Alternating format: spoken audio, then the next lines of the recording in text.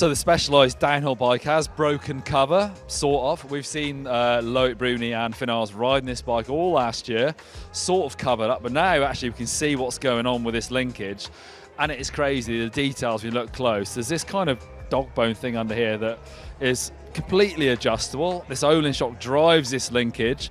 Looks like there's a sort of concentric bottom bracket in there, so you can determine where that BB sits and change the geometry.